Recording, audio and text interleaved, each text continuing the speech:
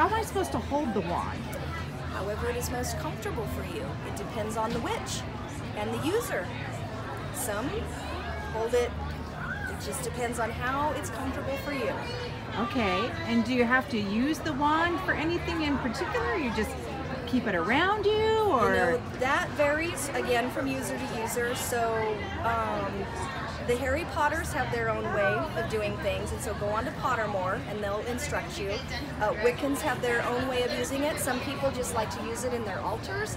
Other people put oils on them if they're doing healing spells, or if they're doing different types of spells, they'll associate an oil with it. So that's another way of using the wand. They're all made of different wood. I chose one with blackthorn. Yes, I don't even know what that is. And I have learned more in the past few years about wood than I will use in a lifetime. So it's been a lot of fun educating myself.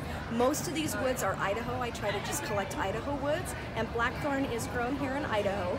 This particular one is good for acceptance, heightened awareness, and it's best suited for a warrior. So are you needing a little warrioress in your life, or? Yeah, Yeah, always. okay, then this will be the one for you. All right, then it's perfect. Thank you. Excellent, you're welcome.